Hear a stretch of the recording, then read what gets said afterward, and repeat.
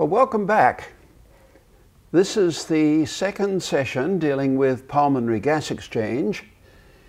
And in the first, you may remember, we looked at the cascade, the oxygen cascade from the air to the mitochondria. And we looked at 3 of the 4 causes of hypoxemia. That is hypoventilation, diffusion limitation, and shunt. Today we're going to look at the 4th cause, ventilation perfusion inequality. And the first question you might well ask is, why do you devote a whole session to this topic of ventilation perfusion inequality? And there are 3 reasons for this. One is that it is by far the commonest cause of impaired gas exchange in lung disease. So it's important that we understand what's going on. The second is that it's the most difficult to understand. And the third is that there are lots of misconceptions out there about ventilation perfusion inequality. So that's the reason why we're going to concentrate on it over the next half an hour or so. Now, what's so special about the ventilation perfusion ratio? Why is that ratio so important? And this image indicates that the reason why it's so important is that it determines the concentration of any gases in the alveolar gas and the effluent capillary blood in the lung. In other words, the ventilation perfusion ratio determines the gas exchange in any one lung unit. Now, you may say, well, that doesn't look intuitively obvious to me. Why should that ratio do that? And here's a model that I think may help. Here we have a glass model, if you like, of a gas exchanging unit, and we're simulating ventilation by pouring powdered dye from a beaker here into what's supposed to look like an airway. And then we have the alveolar gas compartment down here with the water being pumped through here, simulating the blood flow. And we get a certain concentration of the dye here. And of course the effluent blood has the same concentration as the alveolar gas. And incidentally, in the whole of this session, we're going to be assuming that there is no difference between the partial pressures and in the alveolar gas and the end capillary blood. In other words, we're assuming there's no diffusion limitation, and that's certainly a reasonable assumption for the topic we're dealing with here. And the question we're asking is, what determines the concentration of dye in this alveolar gas compartment and the effluent blood? Now, you can see intuitively that if you fix the rate at which you pump the water through, then the faster you pour in the dye, the higher the concentration under steady state conditions. Again, we can see intuitively that if we fix the rate at which we pour in the dye and we, for example, increase the flow of water, then the concentration of dye here is going to be reduced.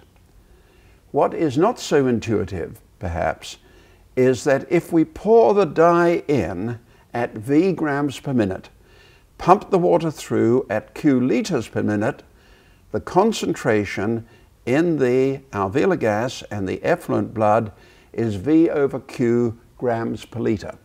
In other words, it's the ratio of the ventilation to the blood flow that determines the concentration of the dye.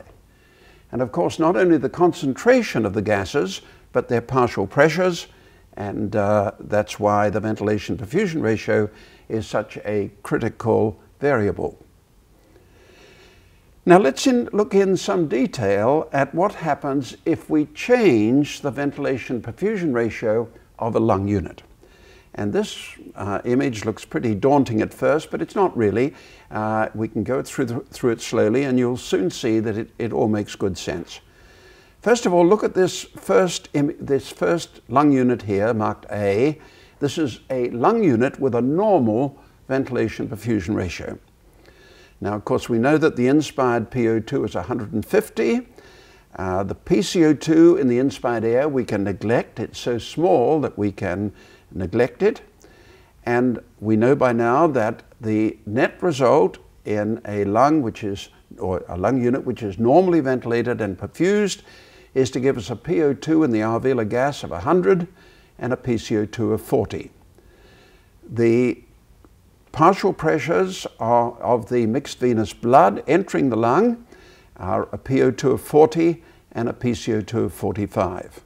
And so we're now familiar, I think, pretty much with all these numbers on this in this normal unit, and actually I like to remember them. They're not particularly difficult to remember, and this tells us what happens under normal conditions.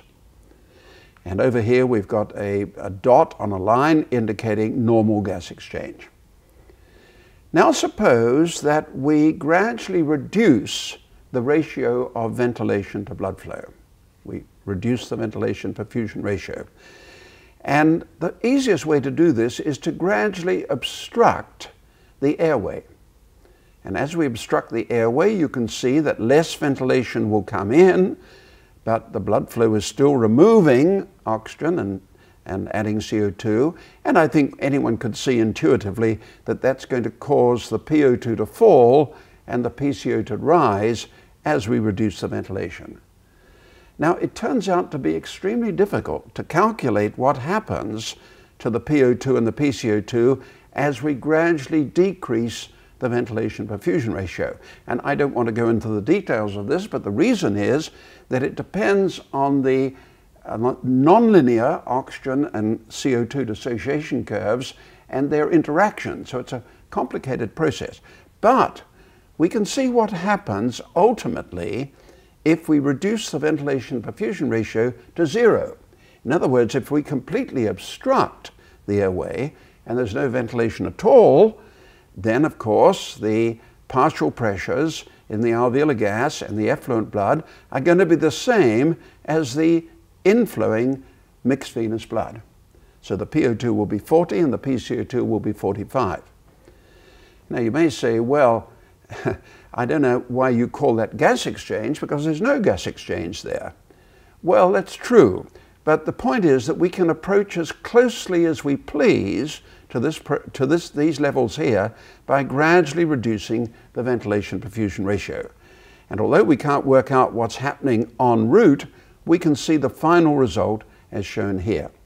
And in this line below here, called the ventilation perfusion ratio line, we're showing the effects of decreasing the ventilation perfusion ratio, and eventually we end up at the composition of mixed venous blood. And the artist has put a right ventricle there to indicate the mixed venous blood.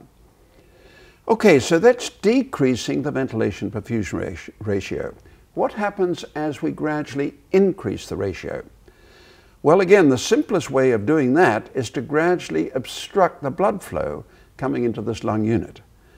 As we gradually obstruct the blood flow, we're going to be removing less oxygen and adding less CO2. And so I think intuitively we can see that the PO2 is going to rise and the PCO2 is going to fall as we increase the ventilation perfusion ratio. Now again, it's very complicated to work out exactly what happens as we gradually increase the ratio, but again, we can see easily what happens when the ventilation perfusion ratio is infinitely high, that is to say, when there's no blood flow at all. Now we have the composition of the inspired air, because of course no oxygen is being taken up and no CO2 is being added, but ventilation is still there. Again, you may say, well, I wouldn't regard that as pulmonary gas exchange, but again, the point is that we can approach as closely as we wish to this situation by moving along this line, and of course, ultimately, we'll get to these values here. So this line is showing us all the possible changes as we go from the normal situation to decreasing the ventilation perfusion ratio to 0 and increasing this ventilation perfusion ratio to an infinitely high value when the blood flow is 0. Now we can show the same information on a diagram, and this is on the next image, and as you can see, it's a diagram that has PCO2 on the vertical axis here and PO2 on the horizontal axis. and it's often called an oxygen-carbon dioxide diagram. It's a very useful way of depicting the changes in gas exchange. And this is exactly the same line as we saw in the last image, and these are exactly the same lung units. First, we've got the normal lung unit here, that is with a normal ventilation perfusion ratio, and it's got a PO2 of about 100 and a PCO2 of about 40, okay? And then as you gradually decrease the ventilation perfusion ratio, you end up with a PO2 of about 40 and a PCO2 of about 45. As you gradually increase the ventilation perfusion ratio, you end up eventually with a PO2 of 150 and a PCO2 of 0. Now, when you come to think about it, this ventilation perfusion ratio line is very powerful.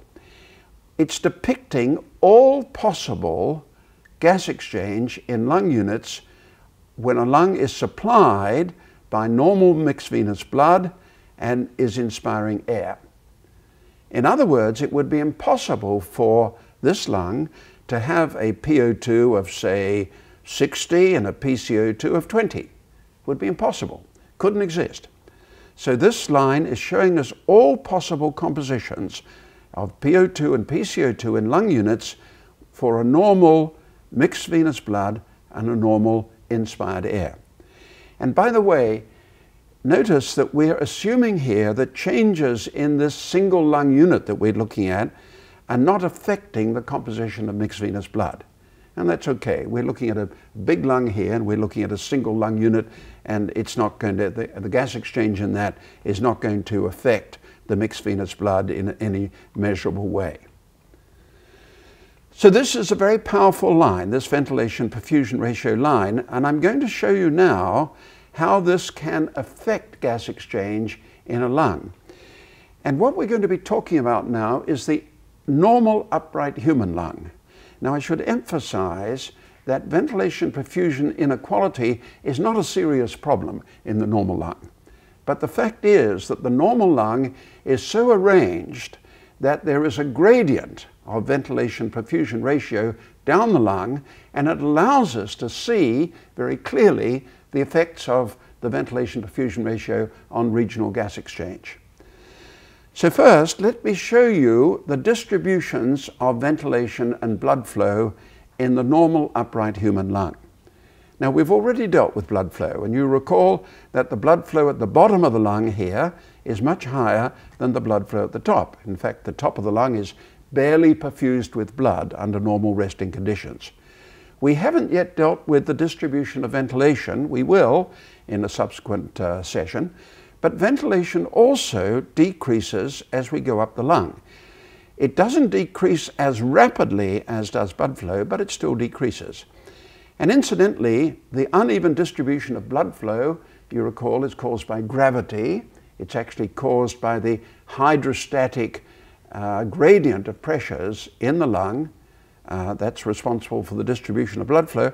And interestingly enough, the uneven distribution of ventilation is also caused by gravity, but in this case, it's the distortion of the lung by its own weight, and we'll be talking about that in a later session. But the point here is that both ventilation and blood flow change in this way, and therefore, if we take the ratio of ventilation to blood flow, this is going to be low at the bottom of the lung, if you like. That's mainly because the blood flow is so high there. So the ventilation perfusion ratio is low at the bottom of the lung, increases as we go up the lung, and is high at the top of the lung. And if you like, you can say, well, that's because the blood flow is so low at the top of the lung. So here's the ventilation perfusion ratio, and we can track it as we go from the top of the lung to the bottom of the lung. And actually, this slide shows a number of points on this line, and these were used many years ago when we were measuring the ventilation perfusion ratio, or measuring the distribution of blood flow and ventilation, and therefore calculating the ventilation perfusion ratio. So now let's look at what happens at each of these levels in the lung as the ventilation perfusion ratio changes. And this is shown here. Here we've got the upright lung, upright human lung, with a series of imaginary slices, 9 imaginary slices. And each of these has a different ventilation perfusion ratio. The top of the lung, as we just saw, has a very high ventilation perfusion ratio, and therefore it's located towards the end of this ventilation perfusion ratio line. As we go down the lung, the ventilation perfusion ratio decreases, and at the bottom of the lung, the ratio is relatively low, and therefore it's indicated by a point here. And so you can easily see from this that we're going to predict differences of regional gas exchange. For example, the PO2 at the top of the lung is going to be, what, 130 or so, and the PCO2 is going to be 30 or something like that. At the bottom of the lung, the PO2 is going to be closer to 90, say, and the PCO2 is going to be almost 45. So we can see from a diagram like this that there are going to be regional differences in gas exchange. And these are actually shown in this image here.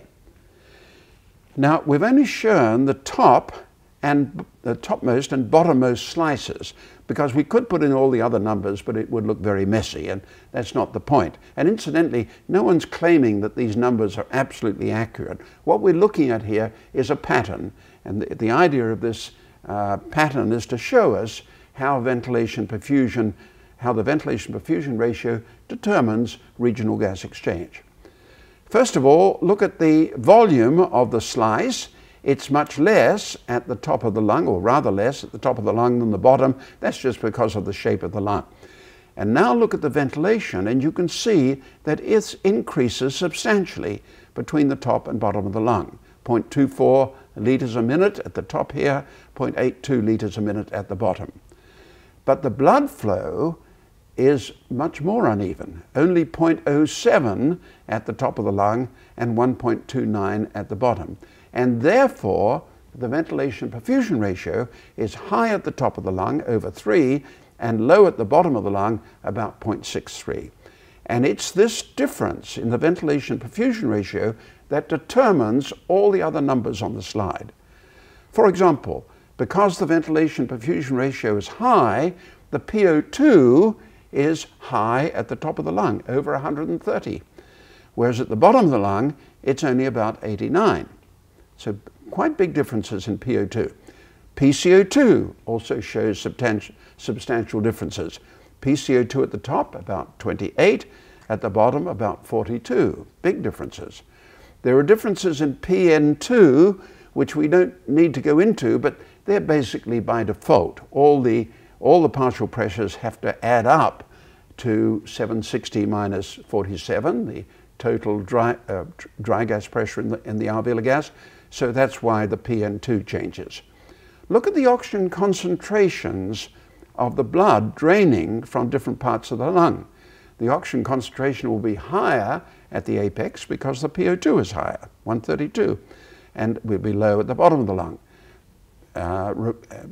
Reversely, the CO2 concentration is less at the top of the lung than the bottom. That's the CO2 concentration in the effluent blood. Particularly interesting are the differences in pH. Much higher pH, 7.51 at the top than the bottom. Why? Because the PCO2 is lower at the top of the lung, and the base excess is no different between the top and bottom, so that gives us a high PCO2 at the top. Look how little oxygen is taken up by the apex of the lung under normal conditions. This is partly the fact that the oxygen concentration of the blood is high. In other words, the arterial-venous difference for oxygen is less, and also because the blood flow is so low, and also there's a difference in the output of CO2 between the top and bottom of the lung. So these are big regional differences in gas exchange, and they have some clinical implications, and I'll just look at a couple of them briefly. It turns out that this high PO2 at the top of the lung affects the distribution of pulmonary tuberculosis.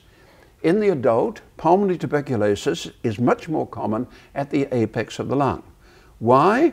Because the tubercle bacillus thrives better in a PO2 of 130 than it does in a PO2 of 89. So it grows tends to grow at the top of the lung. Very often, in adult pulmonary tuberculosis, the disease is seen at the apex of the lung. And incidentally, let me show you a little bit of light relief here. A Swiss pathologist a number of years ago looked at the distribution of pulmonary tuberculosis in bats and showed that apparently that was more common at the base of the lung. That's because the bats spend most of their time hanging upside down.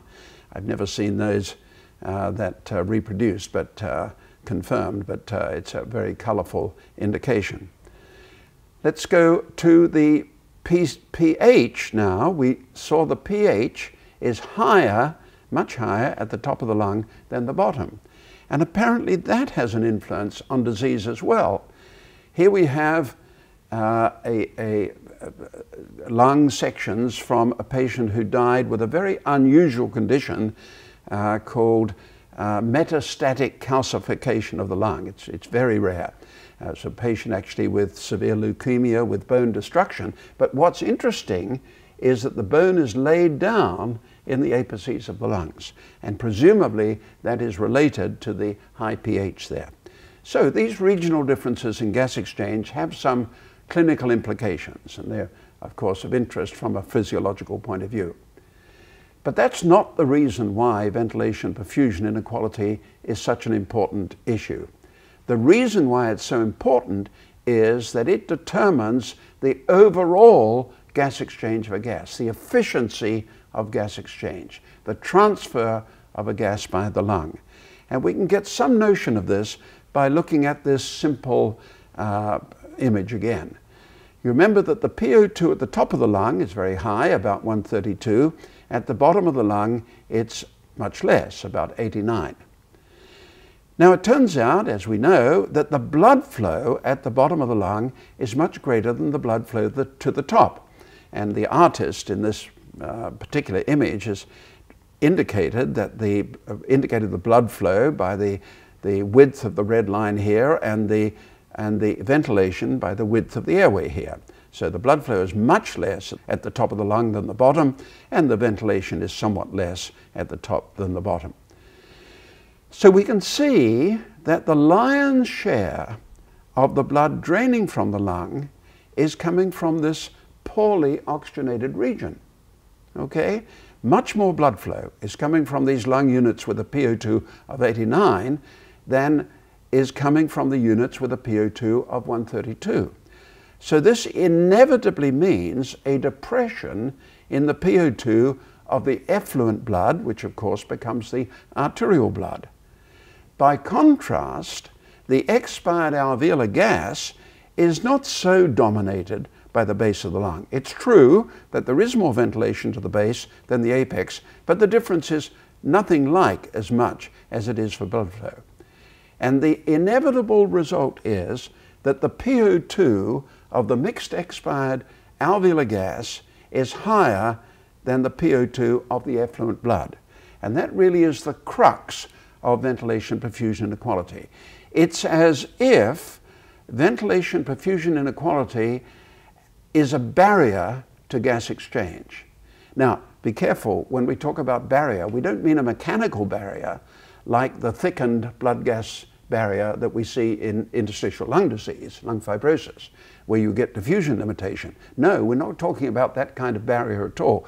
We're talking about a barrier, an as-if barrier, the resulting from the fact that the units with a low ventilation perfusion ratio contribute more blood than the units with a high ventilation perfusion ratio, and the inevitable result is interference with gas exchange.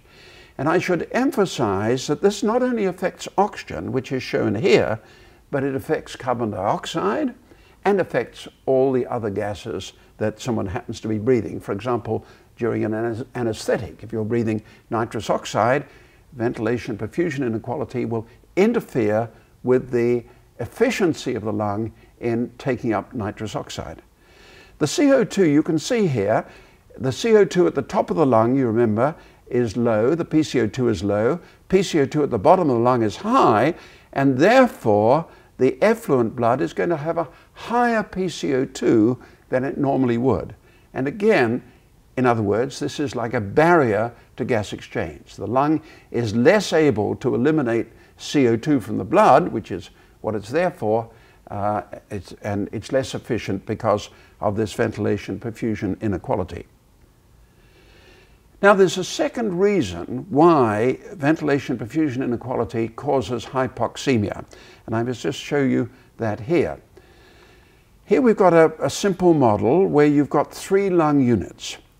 In the center, you've got a lung unit with a normal ventilation-perfusion ratio, which is about 1. Remember, we talked about that way back when we were talking about the total blood flow and total alveolar ventilation. Normal ventilation-perfusion ratio, about 1.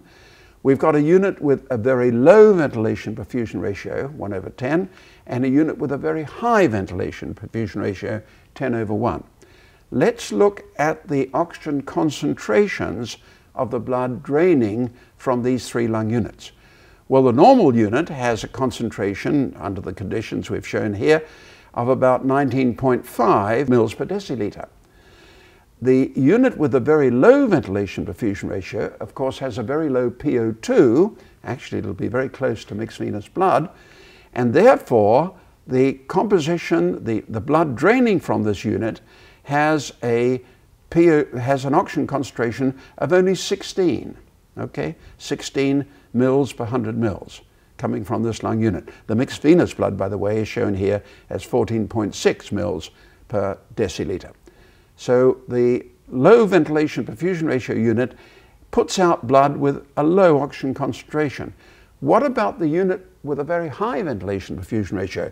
Well, that puts out blood with a slightly higher oxygen concentration than the normal unit, but not much higher, only about 0.5 mils per deciliter.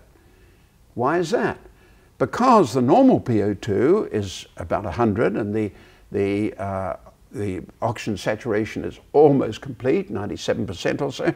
When we go up to a high ventilation-perfusion ratio, the increase in oxygen saturation can only be 2 or 3%, and therefore the increase in the oxygen concentration of the blood is not very much higher than that of the normal unit. And so you can see immediately that the high ventilation-perfusion ratio units cannot possibly make up for the low ventilation-perfusion ratio units, and that's why in the case of oxygen there must be hypoxemia in the presence of ventilation-perfusion inequality. This mechanism that I'm talking about here does not apply to CO2, not nearly to the same extent, because it depends on the shape of the oxygen dissociation curve. That difference between the very high VAQ unit and the medium VAQ unit has to do with the shape of the oxygen dissociation curve, of course. CO2 doesn't have this problem, so oxygen has an additional reason why there's hypoxemia, but let me just emphasize again, the transfer of all gases is impaired by ventilation-perfusion inequality.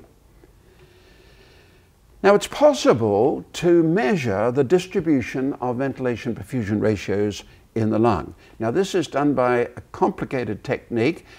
Just in passing, I should say that it's not using oxygen and CO2 as the gases, because those gases don't have enough information in them to get at the distribution of ventilation-perfusion ratios. What we do here is we infuse a cocktail of inert gases of different solubilities, and we look at the gas exchange of those. We're not going to go into the details of it, but the upshot is we can get a distribution of ventilation-perfusion ratios. And here we see what happens in the normal lung. Now, first of all, we've got ventilation or blood flow on this axis. The ventilation is the open circles here, and the blood flow, the closed circles here. And on the horizontal axis, we've got ventilation-perfusion ratio on a log scale, okay? So the normal value, about 1 here, and of course on a log scale, things change pretty fast. Here's 10 here, 0.1 here, and so on. And we've broken the axis here to show a ventilation-perfusion ratio of 0, which would be a shunt.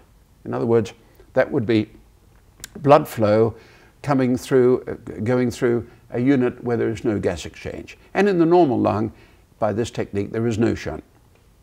Okay, now the important thing about this image is that all the ventilation and blood flow are clustered around the normal value of about 1. And that's what you'd expect in the normal lung. You would expect that evolution has provided us with a lung that has good matching of ventilation and blood flow. You may say, oh, well, you've just been talking about these regional differences of gas exchange. Well, they're of minor consequence. I emphasized that at the beginning. The only reason why we show those regional differences is that it's an easy way, in my opinion, of seeing the way in which the ventilation-perfusion ratio affects gas exchange, because there's a nice pattern in the normal lung. But the normal lung is very efficient for gas exchange, as you can see here. So that's the normal situation where ventilation and blood flow are clustered around the normal value of 1. But now let's look what happens in lung disease. And here's an example of a patient with severe emphysema. Now, emphysema is a disease, as we'll see in a moment, where you've got breakdown of the alveolar walls. And let me show you the kind of pattern, the kind of pathology you get in emphysema. First of all, here's a normal lung. This is actually a slice, a thin slice of a normal lung, mounted actually on a piece of paper. And it's a very nice way of seeing the nice uniform appearance of the normal lung.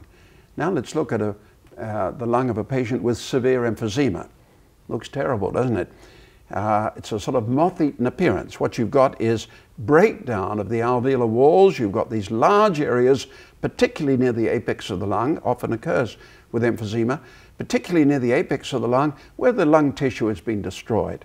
And of course the capillaries have been destroyed in this region. This region may still be ventilating to some extent, but of course the ratio of ventilation to blood flow will be very high because the capillaries are destroyed. There's no blood flow. And you can see destruction throughout the lung. So it's not particularly surprising then, when we go to this image again that we saw before, that first of all, the distribution of ventilation-perfusion ratios is grossly abnormal. And secondly, I think we can get a reasonable explanation of why the pattern is what it is. First of all, notice that there is a mode of ventilation-perfusion ratios not far from the normal value of 1. This mode here is not very far from 1. But there's another mode of ventilation-perfusion ratios very high, over 10 or so.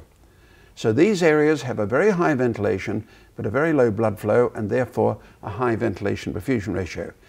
And I suppose, it's a reasonable suggestion, that these are the units in the destroyed regions of the lung where the capillaries have been ablated, the capillaries have gone because the alveolar walls have been broken down, and of course the capillaries are in the alveolar walls. The alveolar walls have been broken down, but those regions are still ventilated. And that's the reason why we get this mode with a very high ventilation-perfusion ratio. Of course, this lung is very inefficient at gas exchange. And with a high ventilation-perfusion ratio, it turns out that it particularly affects carbon dioxide. It doesn't affect oxygen quite so much because there's not a region with a very low ventilation-perfusion ratio. Incidentally, there's a very small shunt here, but it's hardly worth mentioning, less than 1% of blood flow going through unventilated alveoli. Okay, so that's the distribution, a typical distribution in emphysema. Let's look at another disease, and that is chronic bronchitis. And incidentally, both chronic bronchitis and emphysema are part of the pattern that we call chronic obstructive pulmonary disease. It includes both of these diseases. And now you can see, again, a very abnormal distribution. You've got one mode here near the normal value of 1, okay? But now you've got a big mode, a large amount of blood flow, going to lung units with a very low ventilation-perfusion ratio. And as you might expect, this lung is going to be particularly likely to cause hypoxemia because you've got a lot of blood flow going to poorly ventilated units, a low ventilation-perfusion ratio. Well, why do we have this mode? Well, I think a very reasonable explanation is that these are lung units behind diseased airways. chronic bronchitis is a disease of the airways, where you get inflammation of the airways, you get thickening of the airway wall, you get retained secretions, and you interfere with the ventilation of regions of the lung. And presumably what we're seeing here is those lung units behind particularly abnormal airways, partially obstructed airways, and that's giving us this region of low ventilation perfusion ratios. Actually, in passing, one of the most surprising things is that this patient had no shunt. In other words, although many of the lung regions, many of the gas exchanger regions are behind very poorly ventilated areas, apparently every region is able to get some ventilation. That was a big surprise to us when we found that.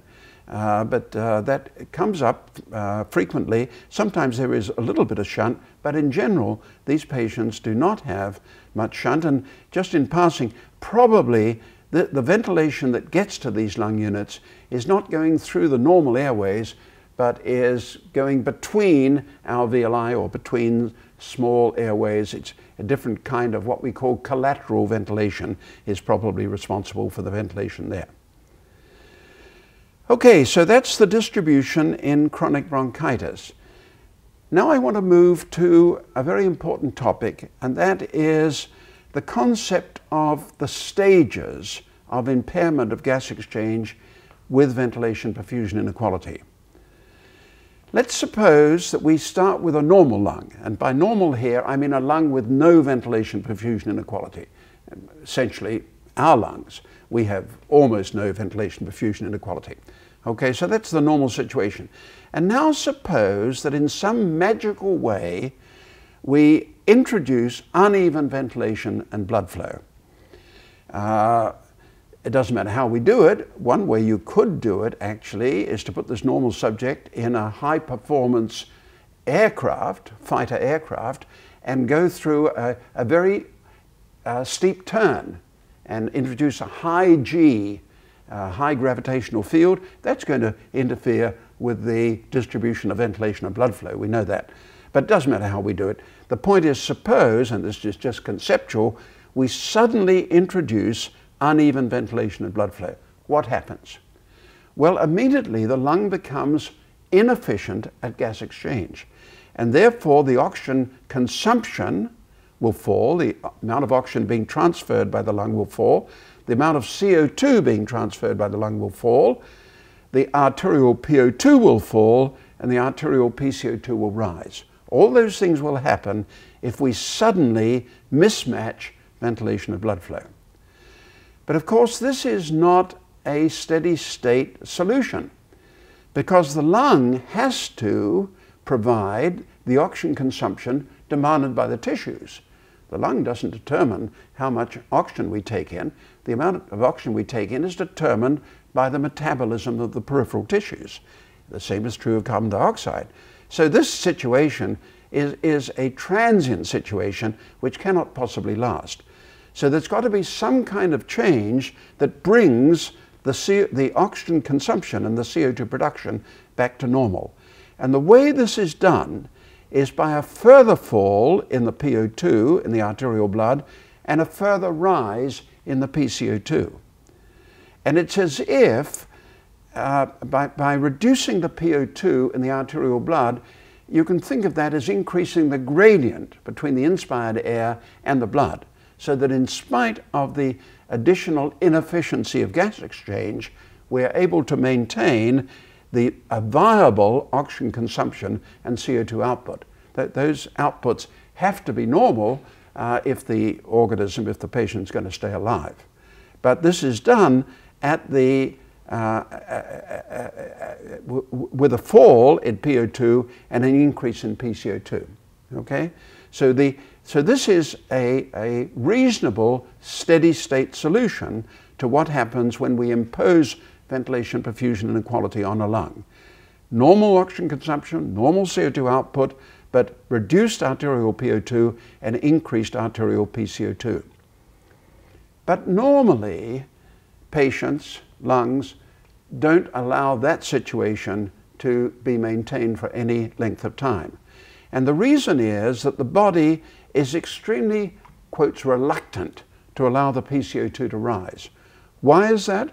Probably because an increase in PCO2 alters the acid-base balance of the body. And there are many enzymes in the body, the function of which is very dependent on the prevailing pH. So the body is very jealous, if you like, quotes, jealous of maintaining the PCO2. And so a common consequence is that at this stage you get an increase in ventilation to the alveoli. And the increase in ventilation to the alveoli brings the PCO2 back to normal. Of course, the oxygen consumption and the CO2 production are still normal, they have to be, but the increase in ventilation brings the PCO2 back to normal. However, the PO2 can never return to normal. Why not? Because of the mechanism I showed you earlier. You remember that you've got these 3 lung units, and if we look into it, there's no way that an increase in ventilation can bring the PO2 of the arterial blood up to normal. For example, we could double the alveolar ventilation, increase it 3-fold, but we would still have lung units with very low ventilation perfusion ratios, and they will still depress the arterial PO2. So there's no way by increasing the ventilation to the alveoli in these diseased lungs that we can bring the PO2 back to normal. So a very common situation that we find in patients with COPD, chronic obstructive pulmonary disease, is shown here. Of course, they have a normal oxygen consumption or normal CO2 production, because that's what the peripheral tissues demand. They have a normal PCO2 because they've increased the amount of ventilation of their alveoli, but they've got a low PO2, and that's a very common situation. Incidentally, that situation has led many people to argue that ventilation perfusion inequality does not affect CO2 transfer, but that's a serious misconception. It does interfere with CO2 transfer, but you can bring the PCO2 back to the normal value by increasing the amount of ventilation going to the alveoli. Now, sometimes patients like this revert to stage 2. Why do they do that? Because in order to maintain a normal PCO2 in the presence of ventilation perfusion inequality, which, as we've said many times now, affects the efficiency of gas exchange, in order to maintain this PCO2, you have to increase the ventilation of the alveoli so much that these patients become extremely short of breath, dyspneic, as we say, and it's a very unpleasant situation. So these patients are very disabled, are very much affected by this increase in ventilation. They have a large work of breathing, which we haven't talked about yet, but we will. Their work of breathing is high, and mounting this high amount of ventilation of their alveoli is extremely unpleasant to the patient. So you can argue that they trade an increased PCO2 for the advantage of decreasing the increased ventilation, the very unpleasant sense of dyspnea, shortness of breath from increasing the ventilation. So some patients may have gone to stage 3, but they revert back to stage 2, and they allow their PCO2 to rise. Those patients tend to have a poor prognosis. The outlook for these patients is not good. In fact, often we refer to this situation with an increased PCO2 as respiratory failure. It's not a particularly good term. It's often used, though, that respiratory failure referring to the fact that the PCO2 is beginning to rise. Of course, the lung has failed long before that. The whole business here of ventilation perfusion inequality can be regarded as a failure of normal gas exchange, but that's what's sometimes referred to. Now, sometimes these patients who have ventilation perfusion inequality and a raised PCO2, they're sometimes said to be hypoventilating. That is a misconception. You remember we talked about hypoventilation in the last session, where we referred to the fact that if you do hypoventilate, the PCO2 has to rise. But these patients don't have an increased PCO2 because they're hypoventilating. In fact, most of them are moving much more air into their alveoli than normal subjects. The cause of the increased PCO2 here is ventilation perfusion inequality. Now, it's true that you can reduce the PCO2 by ventilating the patient mechanically, attaching him to a mechanical ventilator, and that's often done. But that shouldn't confuse the issue. The reason why they have an increased PCO2 is not that they're hypoventilating. The reason is that they have ventilation perfusion inequality. Now, how can we measure the amount of ventilation perfusion inequality in lung disease? Now, I showed you those very elegant pictures, those very elegant plots of ventilation and blood flow against ventilation perfusion ratio, but that's such a complicated technique that there's no way that can be done in normal clinical practice. It's a technique which is reserved for the research laboratory. But there is a way that's commonly used, and I should describe it briefly now. We can do this by using the alveolar gas equation. And let me show you an example of that. So the question is, how can we assess the amount of ventilation perfusion inequality in lung disease? Because we often want to do that. We often want, as we're treating a patient with COPD, for example, we would like to know what happens to the state of the lung, the degree of ventilation perfusion inequality. And so suppose we have a patient with an arterial PO2 of 50 millimeters mercury and a PCO2 of 60 millimeters mercury. Is there ventilation perfusion inequality, or is this patient raised the PCO2 just by hypoventilation? And to answer this, we use the alveolar gas equation, and that's shown on the last slide here.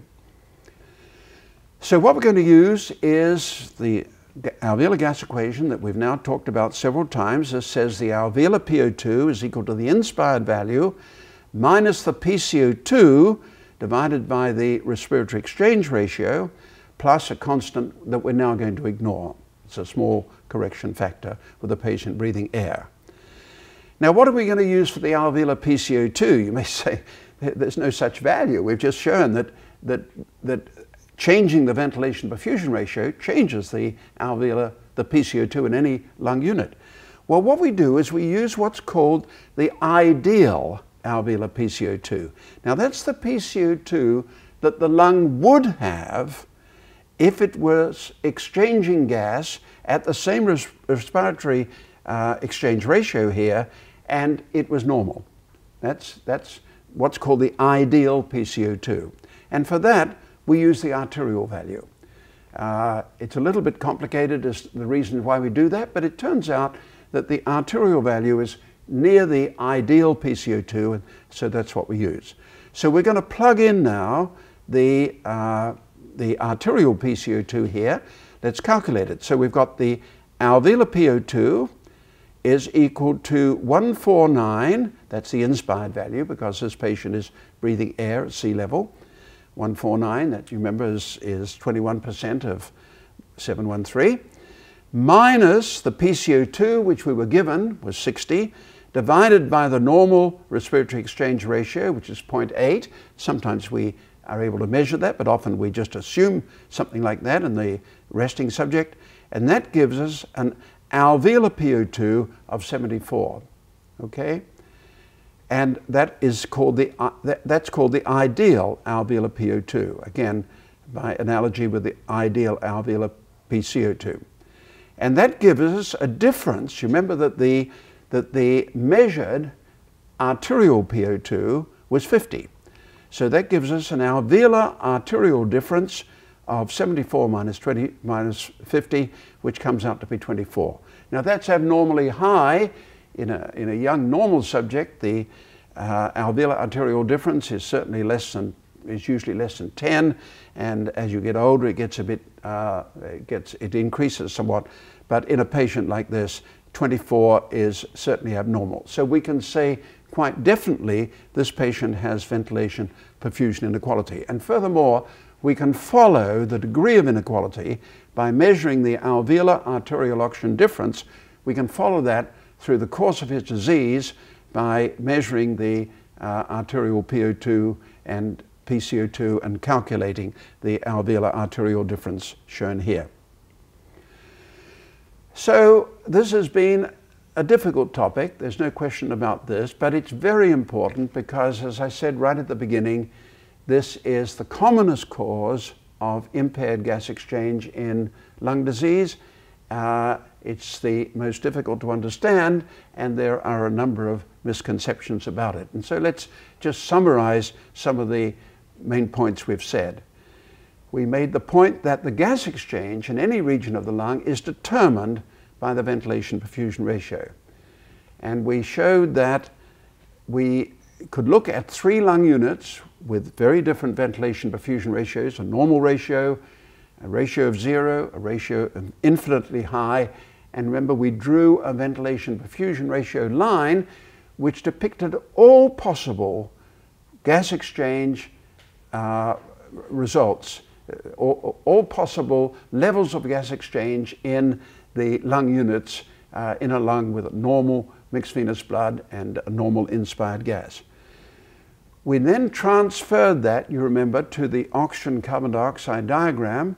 We then looked at the distribution of ventilation perfusion ratios in the normal upright human lung, not because that's important from a clinical point of view, but simply because it helps us understand how the ventilation perfusion ratio determines gas exchange.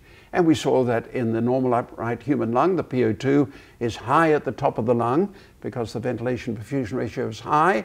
And just in passing, we refer to the fact that somebody said that in bats, the PO2 occurs at the base of the lung because they're upside down.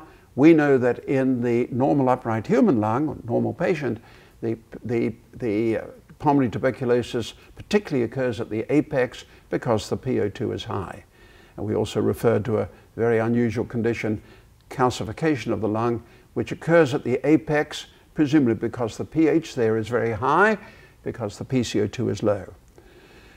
We then looked at the reason why ventilation perfusion inequality impairs gas exchange. And first we used this very simple model with a high PO2 in the apical units, a low PO2 in the low units, and pointed out that most of the blood flow comes from the lower part of the lung, and therefore this must depress the PO2 in the arterial blood. And this must give us a difference between alveolar gas and effluent blood.